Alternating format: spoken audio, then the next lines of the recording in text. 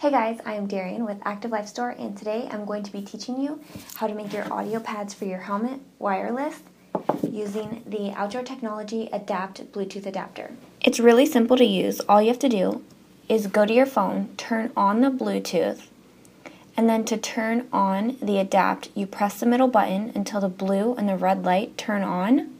All you do is go into your settings, click on the Bluetooth, search for the devices, and it'll say Adapt, press Connect, and then you just press the middle button to play the music, and the blue light will flash to make sure it's working, and the music will play through your headphones.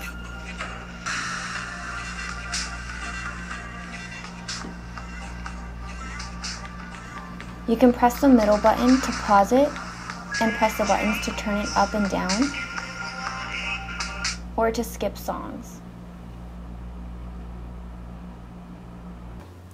To put the pads in your helmet, all you have to do is open up the audio pads in your helmet, slip the headphone into the pad on both sides, and your music will play through to the strap or connected to the shirt, whichever your preference is.